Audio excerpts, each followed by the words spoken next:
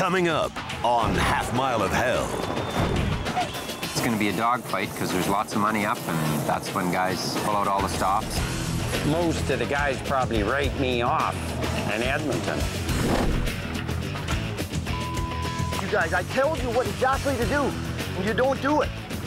We're all out here to follow that gold buckle dream, but the risks that we're taking, I'm starting to question it. It's the West's original extreme sport. 4 horses hitched to a wagon, racing hell-bent for leather around a half-mile track. The stakes are high, and disaster is only a heartbeat away. These are the cowboys, and these are their stories. So hang on tight, because you're about to ride the Half Mile of Hell.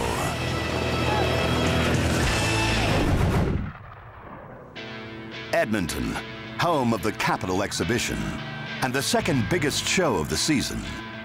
It's the city of champions, but the greatest champion of them all, Kelly Sutherland, just can't win here. I've never had a ton of luck here for some reason. I mean, I made the finals here once or twice in a dozen years, so most of the guys probably write me off in Edmonton. One man that nobody writes off is Rick Fraser. His Edmonton track record speaks for itself. Being a 2-time defending champion doesn't really mean much. That was last year. This is this year. Edmonton is all about the prize money. There's 5 days of racing with a $50,000 dash for cash. It's a ton of day money and a $1,000 bonus to the winner of every heat. Edmonton is our best stop on the tour. Money-wise, it's just about double day money as anywhere else. So It's going to be a dogfight because there's lots of money up, and when there's lots of money up, that's when guys pull out all the stops and run as hard as they can. Edmonton's Chuckwagon Derby is unique. This racetrack slows down with each heat, so even the slowest drivers have a shot at the big money.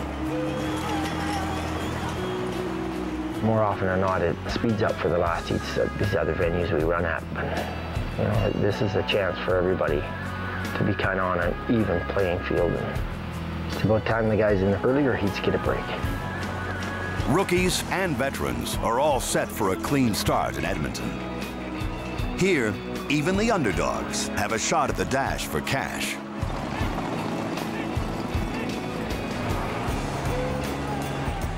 I think there'll be a couple of wild cards, like usual. Some of them guys in them first 2 or 3 heats, they start running 3 or 4 days in a row, bang, they're in the finals. One of those wild cards is Brian Mahan. It's his second shot driving on this tour, and he's determined to make it count. It's not an easy thing to get into. I'm by myself, so all the work that needs to be done, I do it. And you know, I'm sure everybody goes through it at one point or another when they're starting out. And you know, I hope I don't forget this one day when I'm successful and I've got 3 or 4 hired hands and can sit back and relax during the day and know that everything's getting done right and, you know, the way you wanted. But I just look at it like you're going to do it, you're going to do it. And obligations or sacrifices or commitment is, you know, is just all part of that decision. Mahan wasn't born into the sport like many of the drivers. To pursue his dream, he's had to buy everything from scratch. And his resources are limited. I sleep in the sleeper of the truck. I'm a one vehicle person, and my dog rides with me, and that's the work that, you know, from morning till night, the work gets done. And the number one thing is my horse's comfort. As long as they're fed and I can look after them and they're healthy, then whatever else has to sacrifice for that, I'll do it. And if that means I don't eat for a day or 2, I don't have a problem with that, as long as they're fed and looked after. Edmonton comes hot on the heels of the Calgary Stampede, where only the top 22 drivers in the world standings are allowed to compete. Time is running out for drivers to move up in the standings and secure their place in Calgary for next year.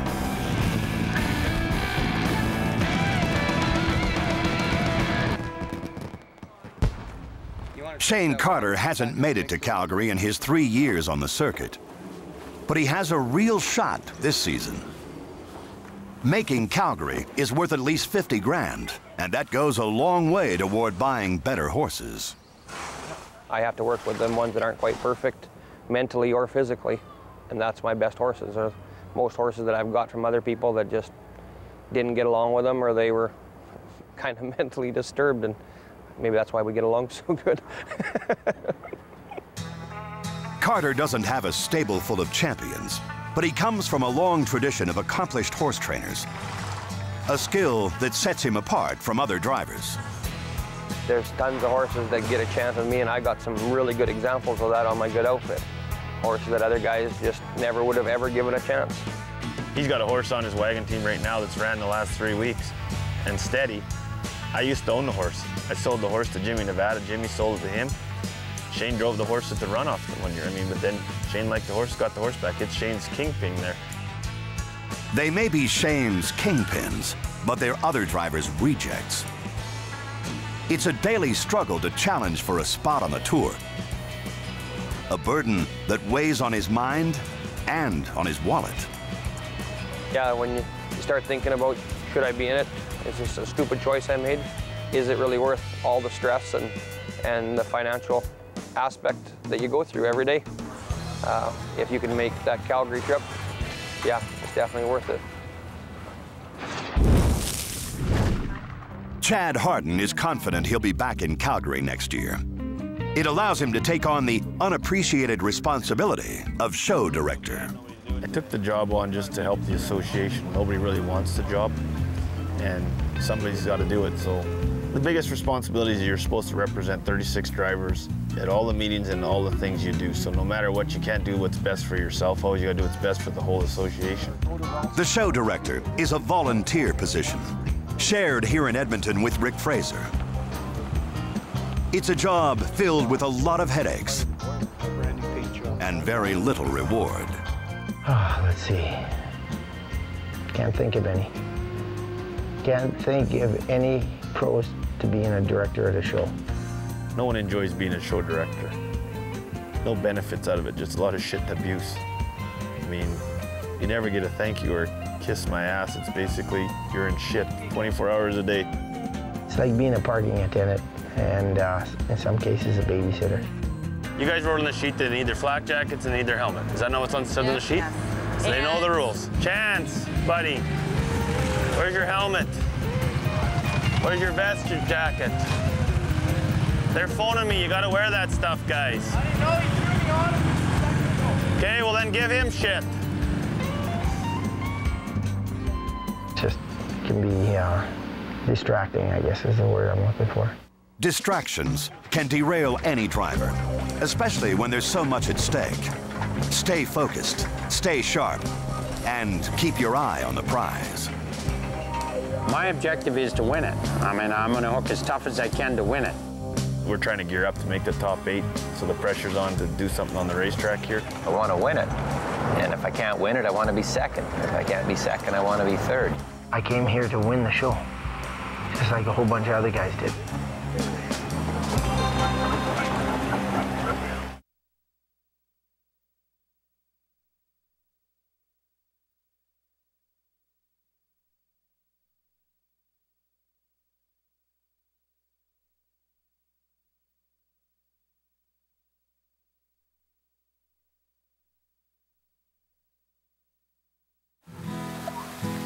It's day 1 of the Edmonton Chuckwagon Derby.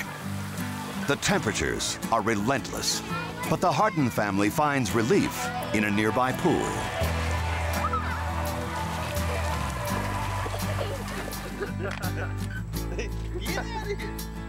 It's not just the children who are hot. Thoroughbreds weigh 1,200 pounds, and it's a lot of work to cool that much horse.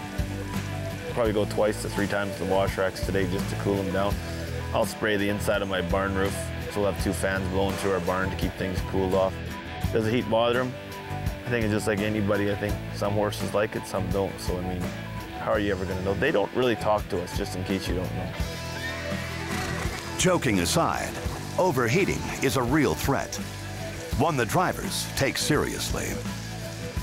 Dead of the day, it's just way too hot. That's when your horses can get sick. But, you know, these horses have been on a specialized diet, which includes electrolytes, you know, which is basically your Gatorade for horses. So you really have to stay on top of that.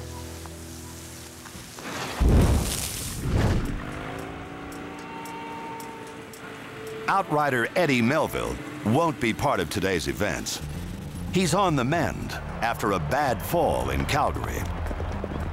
When you go down going that fast, it's usually shoulder injuries, that kind of thing. I was lucky, my shoulders were okay. It knocked me out, so I guess I had a concussion, and I bit my tongue really bad. So I got about 10 stitches in it, and my right knee is pretty sore. It's all sprained and stuff, so I don't know. Well, the doctor, when we left there, he said there's no way you can even think about Edmonton, so I haven't sat out in over 10 years. I've never missed a day in over 10 years. I imagine it's going to be pretty hard to sit there and watch. The Capital X Midway attractions might be in full swing, but the crowds are gathering for the real action. The wagons are ready to race. Another thing we should probably mention here, the winner of every heat gets an extra $1,000. And that's what's really made this Edmonton show a big deal. Brian Mahan is in the first heat.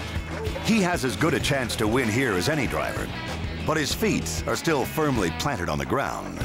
I don't expect to go get a day money. I'd love it, but right now I'm just, if I can be in the middle of the pack, like 18 to that 25 area, every night without penalties, you know, and you stay clean, I don't have a problem with that.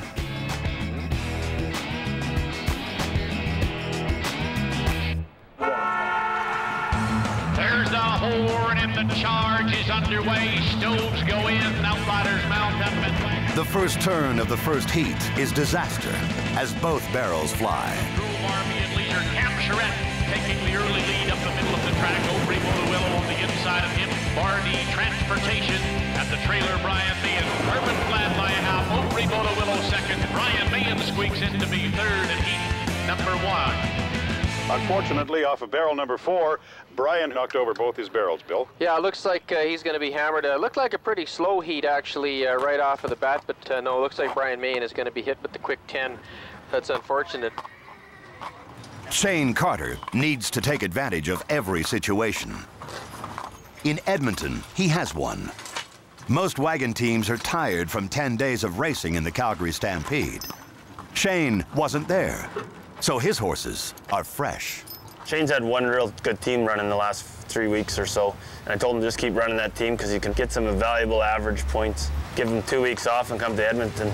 That's a huge thing for me. I said I use my good horses lots, and I need every point I can get to try and make Calgary. My good ones go as many days as they can. As long as they're healthy and feeling good, I'll use them. Thank you. Okay. By his own admission, Shane's horses are a little crazy. Today is no different. You guys haven't done nothing since November. The best way I can do is get moving. Yeah. Okay. Heat number 4 may also be the best heat of the day, if history is any indication. Well, traditionally here at in Edmonton, the finalists have come out of 2 heats in particular. Number 4 has produced more finalists than any other heats, followed by number 7. They're the 2 heats after the Harrow. Here's heat number 4 after the Harrows, fellas. Let's find out who's going to win. Horn sounds. Kurt Mensmiller and Shane Carter on the inside of him. 2 wheels and onto the track. Hugh Sinclair grabs the rail, but can he hang on to it? Up in the front end, Kurt Mensmiller takes a run up the middle of the track. Hugh Sinclair will hang on by a... It's not a great start, but at least he's fast. It looks good for Carter until his outrider comes in late. Hang on to him, he goes saddle away. Chad Harden is in a hurry. His show director duties have tied him up. Now it's a scramble to get hooked and get on the track. Rick Fraser is also late, and details have been missed. Unbelievable. Every second spent attending to the show director duties is a second away from the wagon. Hook the tug up. Now it's Rick's turn to scramble. Stop, whoa, whoa, whoa. My cross-check's under the hay. See the cross-checks there? It doesn't matter. It doesn't matter. You know, and the worst part of all of this, I done them up. Chad Harden is on the track. Rick makes it just in time. He's on barrel 4. Harden is on 3, and Mark Sutherland is on barrel 1. Starting on barrel 4 means your team is the first to set. Rick's horses refuse to hold, and he has to back them up. Horn sound, Mark Sutherland, York really out in front as we go back to Wayne Dagg, Fabian Tech Industries right in behind him along the rail. Mark Sutherland has got it all happening on the front end. Wayne Dagg in hot pursuit. Has he got enough speed? Wayne Dagg turns him up another notch. He might get it done. Mark Sutherland and Wayne Dagg dueling it out to the wire. It will be Dagg by a nose. Mark Sutherland second. Spartan controls Chad Harden third and WestJet. Rick Fraser in fourth. It was a close loss for Mark, but close doesn't make him happy. I didn't win my heat, so I didn't win the $1,000, and I didn't win first, so I'm not ecstatic, but the horses really worked, and it was still a little bit slow. We were slow. We were so slow they could have timed us with a sundial. The track will be slowest for heat number 9. But that's not what bothers Kelly Sutherland. I know the one thing is I got outdrew here, and I'm on the outside of Red's Johnstone for 3 nights, and that ain't going to be fun because he turns tough, and he's going to be on the inside of me every trip. But one thing about a draw I found out, when you get the draw, you better figure out how to win. A lot of guys, you know, they come up to the final, they draw 3 or 4, they're defeated. They're defeated in their own mind before they even start. Well, that's no attitude. Take the draw you got, and you turn it around to be the best draw. Horn sounds, the charge is underway. Buddy Mims, Miller, Woody's RV, World Crick on that 3-barrel. Here comes Kelly Sutherland and Reg Johnstone, 2 wheels and out alongside. Reg and Kelly in another matchup for the championship run here today as Jerry Bremner from the outside could wind up second behind Reg Johnstone, who will take it by a horse length. Jerry will be second, Kelly third by a nose, and Buddy Mims. Kelly's draw plays against him. It's not only a defeat, it's a slow time. With all the results in for day 1, Mark is 4th. Chad Harden and Rick Fraser will need to focus if they're going to be better on day 2.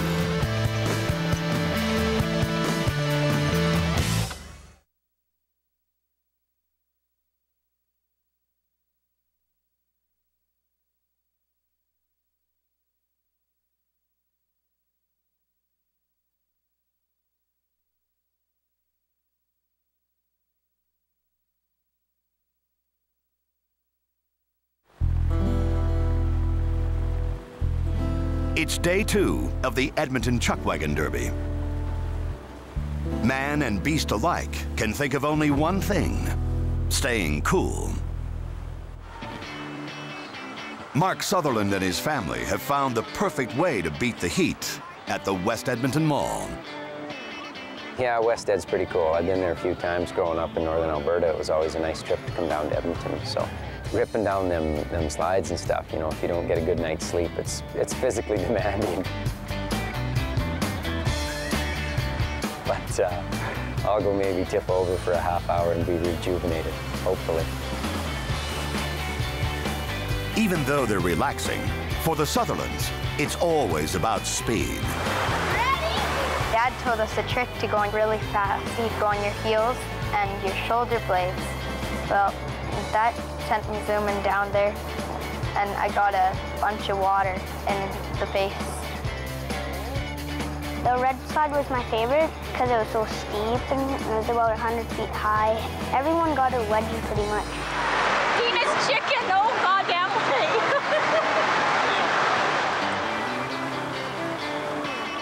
Mark's chuckwagon philosophy is about attention to detail. So it's unusual to see him away from his team on a race day. I like to focus on wagon racing during wagon racing time, and I like the holiday during holiday time. But I don't think I'd like this sport that much if my family wasn't with me. So You know, I guess that's kind of what you have to do. A bit of a mental relief as well as a physical relief. It's only fair for the kids and wife. It's only fair. So if that's a sacrifice I make, then it's a small one in my opinion. That was so fun! Yeah,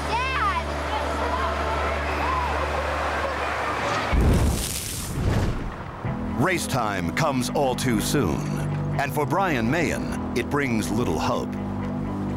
Last night, his optimism was shattered when he took 10 seconds in penalties, plunging him to second last place on the day.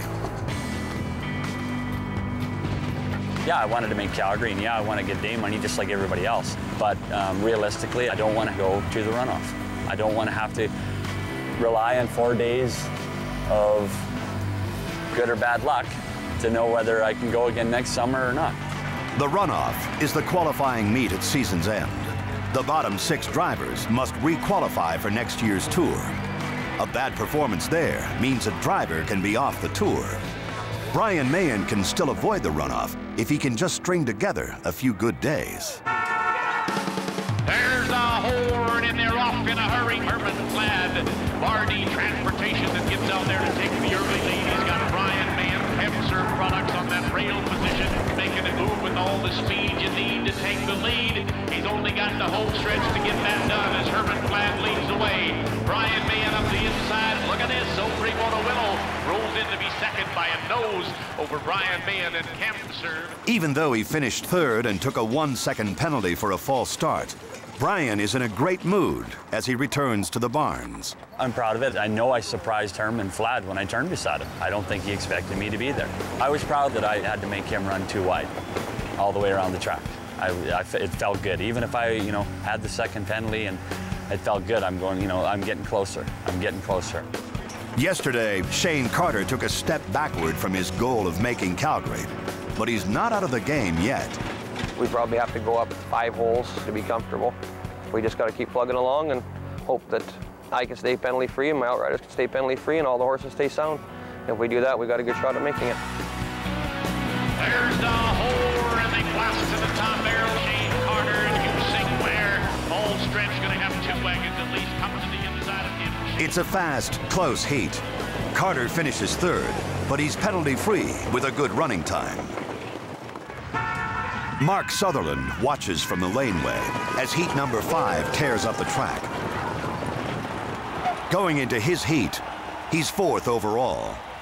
Chad Harden is 21st. And Rick Fraser is way down in 26th. Not very good for a defending champion, but there's still a lot of racing left. There's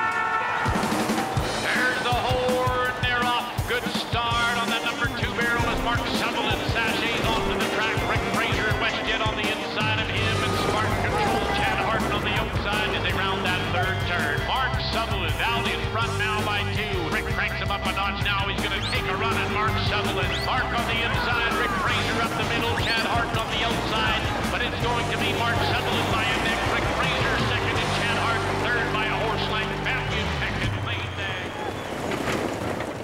All right. These guys run their guts out, and that kid no, one more down. Outrider Ryan McElhaney missed a barrel. It cost Rick 2 seconds in penalties. Why didn't you jump? That's all I want to know. We could have got into the finals. We can't now. If you'd have been out riding for a long time, I'd have canned your ass for not getting on that horse. But get on the horse tomorrow night, okay? All right? Okay. Yes, I'm pissed. I am really pissed. But we'll get him tomorrow night. Okay? All right. Rick won't repeat as champion this year. At his barn, Chad Harden waits for the results. Thought we had a better time than that, but probably looking top 20. I don't know for sure, but hopefully crack another day money and get back in the top 6 or 7 and have a chance to go for everything off night 4 for barrel 2 and get back in the top 4 and run for the dash for the truck. Mark Sutherland won the heat. He's got the power and the confidence. I come here to make that dash, and obviously I've got the horsepower to do it. So if I don't make any errors and my outriders stay clean, then I should be pretty tough. I told him, I says, Mark, you have the best shot of any making it to the Final Four. You got 2 equal outfits that you know. That's really what it comes down to, is as long as you got the horsepower, you got a shot at winning. But is horsepower all it takes? Mark has never won an event. Could Edmonton be his first? I think that he's certainly turned a corner, and he's learned deep down inside, like deep down, I can do it. I can do it. That's what's important, eh? It's just a matter of breaks now before you win something, win big show, eh? I don't know if that'll ever come or not, but you know, I'm happy. I'm competitive, and you know, I just obviously not competitive enough. I just haven't won. Eddie Melville has been forced to watch from the fence for 2 days. He's starting to question his doctor's advice. Kind of give me, you'll start to feel better here in 2 to 3 weeks. And of course, in the chuckwagon circuit, we don't have that long, so you got to feel better a lot sooner than that. So, yeah, I'm losing out on quite a bit of money here, but there's a lot easier ways in this world to make money than by outriding. So for me, it's always been about getting out there and competing. That's what really drives me. You know, the day that I start riding just for the money is the day I quit. If Kelly Sutherland wants to take home any money, he needs to be faster than he was yesterday. There's a horn in the big 4 in the world standings. Charge around the top barrel. Kelly Sutherland and Rex Johnstone side by each again. Rex Johnstone clings to the rail at the lead. And here comes Kelly and Buddy on the outside. The big 3 in a hunt for the wire. But it'll be Rex Johnstone, Buddy Miller, Kelly Sutherland, and Jerry Bremner, all within half a second at the wire. We run pretty tight all the way around. Like, Reg didn't beat me by much, so as long as they don't gap you by a bunch of points, barrel draw turns around, you get the inside of them, they're on the outside of you, and all 4 of us were within a second. So as long as you run competitive with the guys that you're hooked with, that's all that matters. The sun sets on day 2 after another successful, safe day of racing. Tomorrow will be quite different.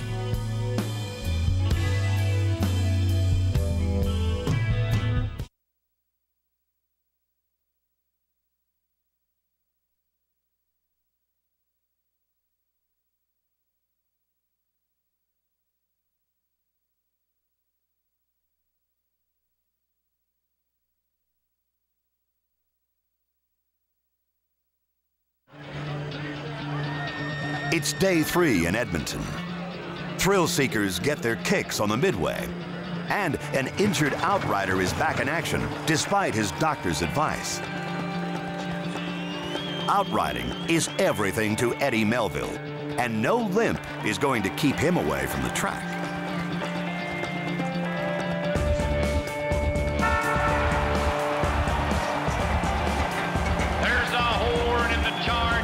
Melville is slow to get on, but he leaves the infield clean. The riders mount up and load up, and they spook up.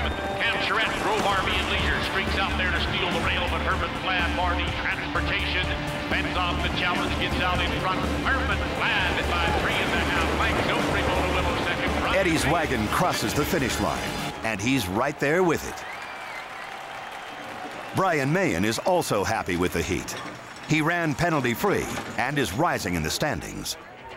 Shane Carter is on track to qualify for next year's Calgary Stampede. The team is driving better than any team I've ever drove. They're just in the mix. We don't even want to switch one horse off the outfit because they work so good together. They get stronger every day. They're young horses and they love to run.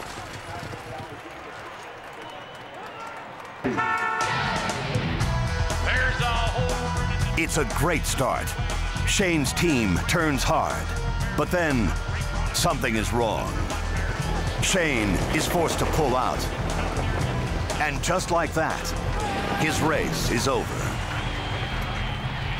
One of his horses is tangled in the harness.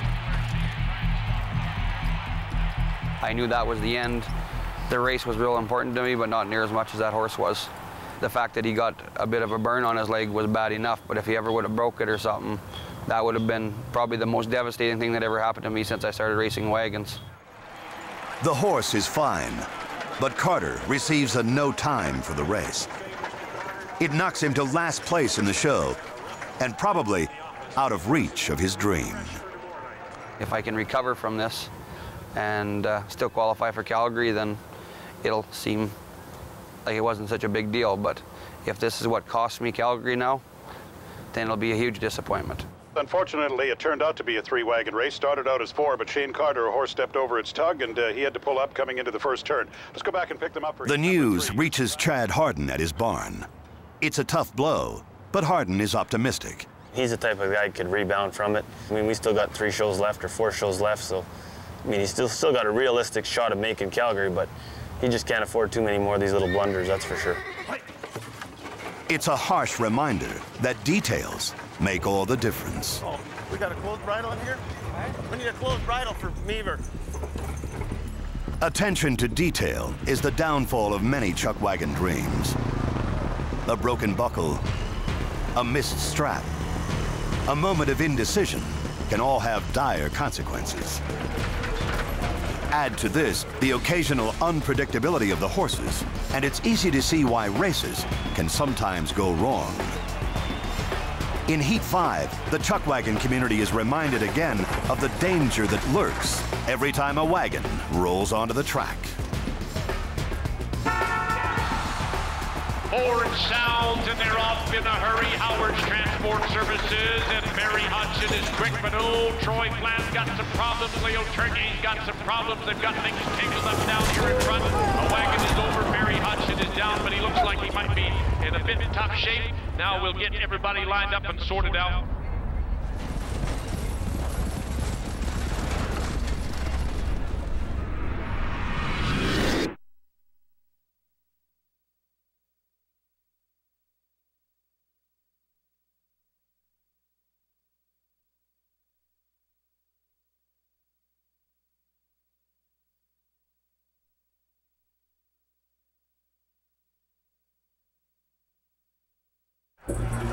Day 3, Heat 5. An overturned wagon gouges the track. 2 more have pulled over, and driver Barry Hodgson lies in the dirt. Just happened. Yeah.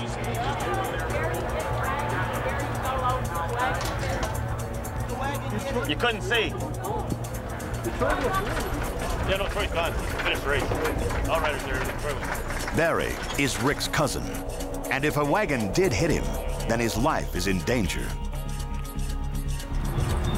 I was pretty wild. Yeah, it was bad. Yeah, came out at the same time, so he was bombing away. Horn sounds and they're off in a hurry. Barry Hudson is quick.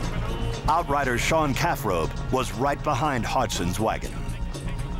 I was behind for Barry on 3, and all I seen was chain reaction start on 1 and 2 barrel with Leo and Troy, and come over to whack Barry.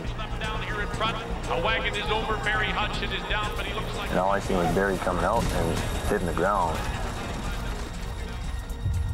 When he hit the ground, he was knocked out because he laid there in a crumpled heap.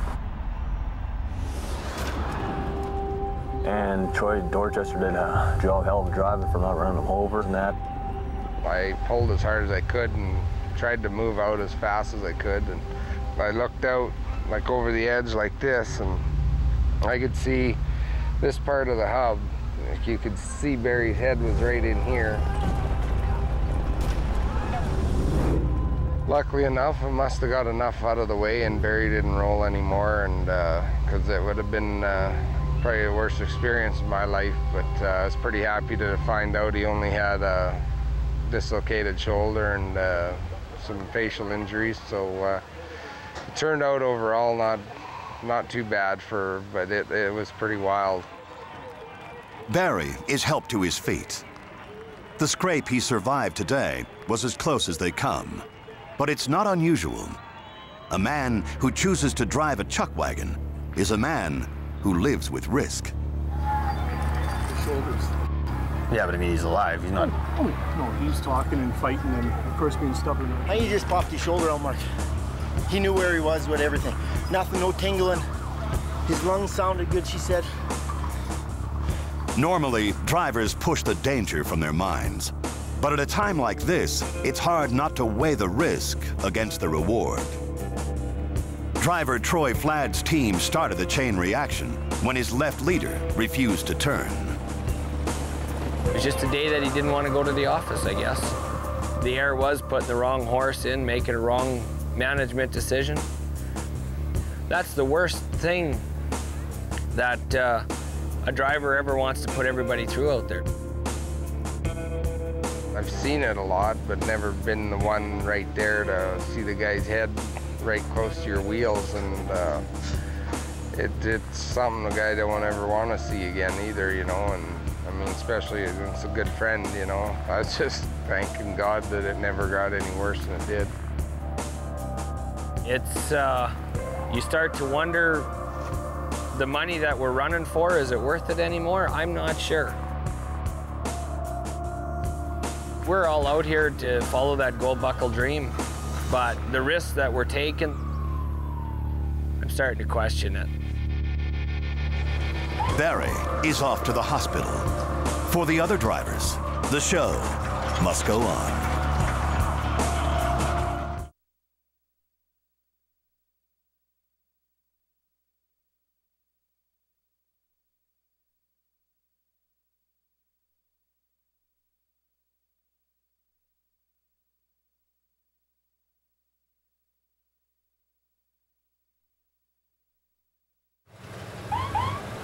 Driver Barry Hodgson is taken to hospital after a disastrous wreck. His cousin, Rick Fraser, drives in the next heat.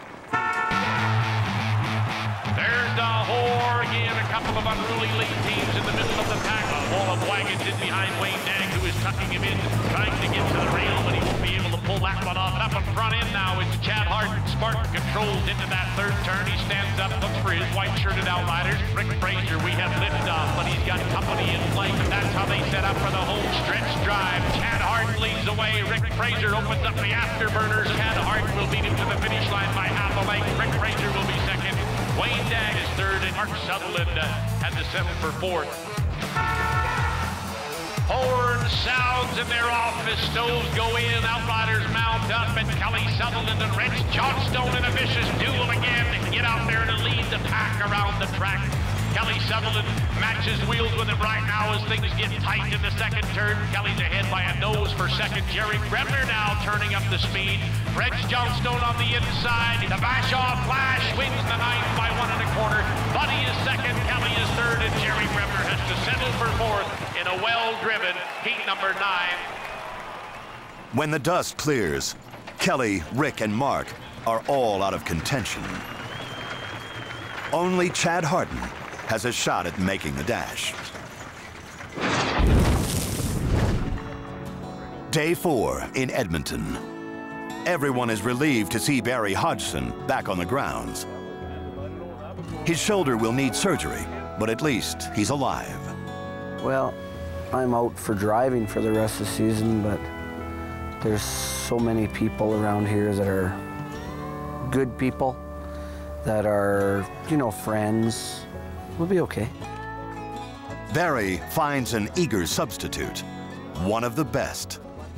I was quite touched and pleased that he asked me to drive. I really, you know, when your own family comes and asks, that makes you feel good, because there's a lot of good drivers. With his own wagon out of the running, Rick gladly takes on the extra workload for the duration of the event. But it's one more distraction, one more chance for something to go wrong. Day 4 begins with a crunch as Brian Mahan runs over another barrel.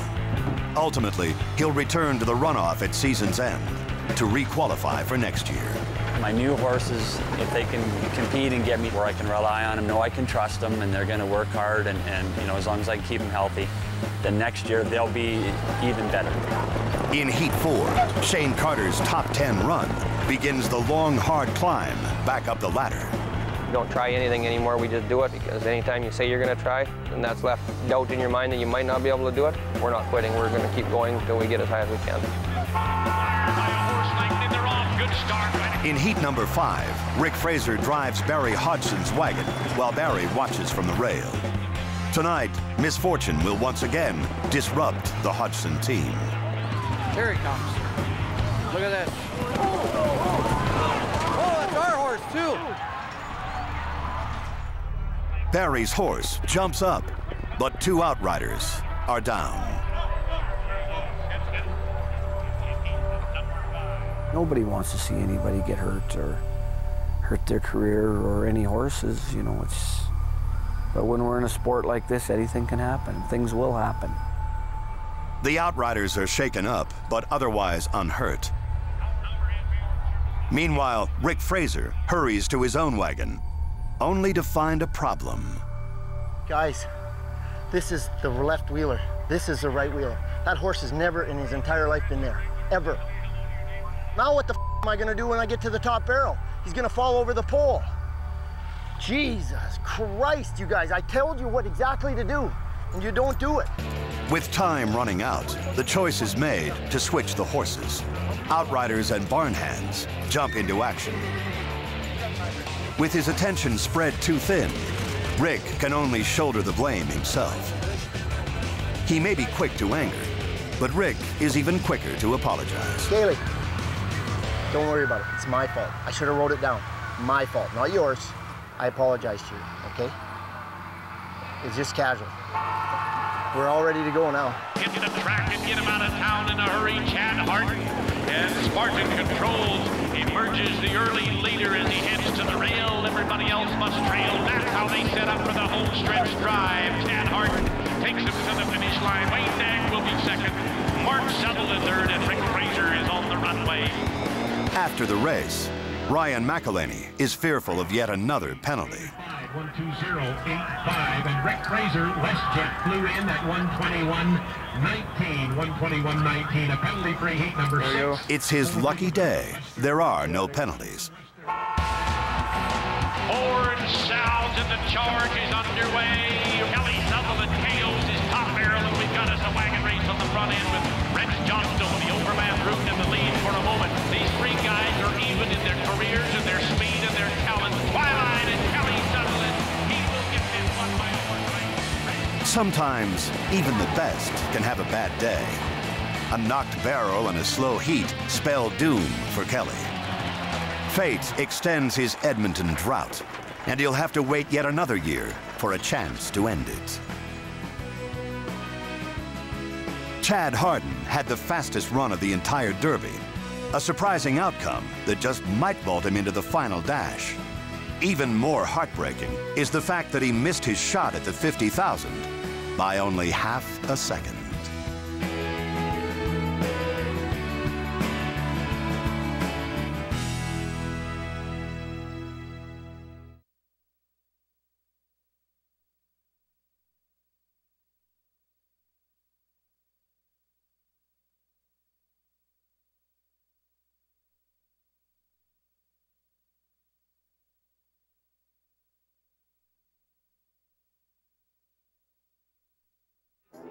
Chad Harden has missed the dash, but he has a new goal, a brand new Dodge truck 2 weeks from now. Well, good thing is we've gained a lot of world points. And still in the hunt for the tour truck, which was the key coming in here. Is try for the 50, can't get that, at least gain points, stay clean, and keep gaining ground, hopefully get for the tour truck. For Rick Fraser, it's been a disappointing event in a season that he'd rather forget. Being the Good Samaritan this week caused a bit of grief in his own barn, but at least he's able to laugh about it. Puts nothing behind the 8-ball. Everybody pulls in to help hook horses. We got him out there, had the wheelers on the wrong side. God, that was funny. But I hollered at the outriders and we unhooked him and switched him over in a hurry. Got out there. Today, everything's hooked right. And here comes Rick Fraser from the inside, but the Newberry rocket fires early. And Rick Fraser, Mike Vegan's neighbor up there in Grand Prairie, scoots on the inside, rounds that fourth and final turn, and we're going to burn up some Edmonton track. Mike Vegan by a nose, Rick Fraser right there. A penalty against Mike Vegan gives the win to Barry Hodgson's wagon, and a cool $1,000 will help ease the pain. Heat 4 has Kelly Sutherland hooked against his son, Mark. It's the matchup that everyone loves to see, especially the ultra-competitive Sutherlands. Winning is in my instinct. The easiest guy to accept winning, besides myself, would be my son. That's probably the easiest way. I mean, whether I'd try to outrun him, certainly. There's the horn and the charge is underway. Look at this, the kid, the pod dueling it out as Mark Sutherland takes the early lead. Kelly second, and here comes Boyd Branch on a challenge around the outside. Come on, Mark, bear down, the old boys in hot pursuit. Mark Sutherland is going to outrun Paul by a horse length. Kelly Sutherland will be second. Boyd Branch almost in the lead. It's a feather in Mark's cap. Rick Fraser is back with his own wagon in Heat 6. Horn sounds, and they're off in a hurry. Great start across the board. Grant Prophet quick on that three barrel. He's got company coming from the inside. Lane McGilvery two-wheels it onto the track to get the rail, but Grant Prophet, Jaco Welding and Consulting increases that lead to 2.5 wagon lengths as they fly into that fourth. Third, WestJet stalking him all from behind, but Grant Prophet couldn't care less. Holmes and his Ocean's third. Rick Fraser has landed fourth in Heat number 5. Though Chad Harden is out of the dash, he's still running for world points, and he needs a bunch. There's the horn. They're off in a hurry. Great start right across the field. Chad Harden from the outside. Neil Wolgenbaum from the inside. And Wolgenbaum flies Super 8 Hotel. He's running second, but he's captured that rail. Martin controls, comes for a comeback, but he's going to run out of racetrack, I believe. Neil Wolgenbaum by a horse length. Chad Harden second. Impact with Darcy Glad third and Lincoln. There's no 50 grand, but Chad now has a new goal going into the next event. For Mark, the goal hasn't changed. It's just a matter of how to get there. You know, as far as making it, I don't know what it takes. I've made it a couple, you know, I made one dash and so long ago I don't remember. The horses ran fast and they told me I was in. I drew the wrong barrel. Though Mark and Kelly didn't make this dash, it's still a family affair. Kelly's brother, Kirk, is in. And that's how they set up for the home stretch drive in the black gold dash. Kurt Sutherland now opens them up another notch. Here comes Doug Irvine with the late charge. Can he do it? He's going to run out of racetrack. Kurt Sutherland will get there by a neck.